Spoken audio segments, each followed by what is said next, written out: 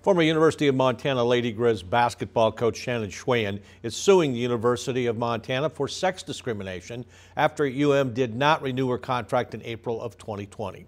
Schweyen filed the complaint in U.S. District Court in Missoula last Thursday. The lawsuit states that Athletic Director Kent Haslam backed out of his decision to extend Schweyen's contract, giving the reason that two women's basketball players were entering the NCAA transfer portal. Schweyen's lawsuit argues he did not fire male coaches when their players entered the portal. In an email to MTN News, UM released a statement saying UM disagrees with the allegations in the complaint and will defend the allegations in the appropriate forum. The full court documents are at KPAX.com.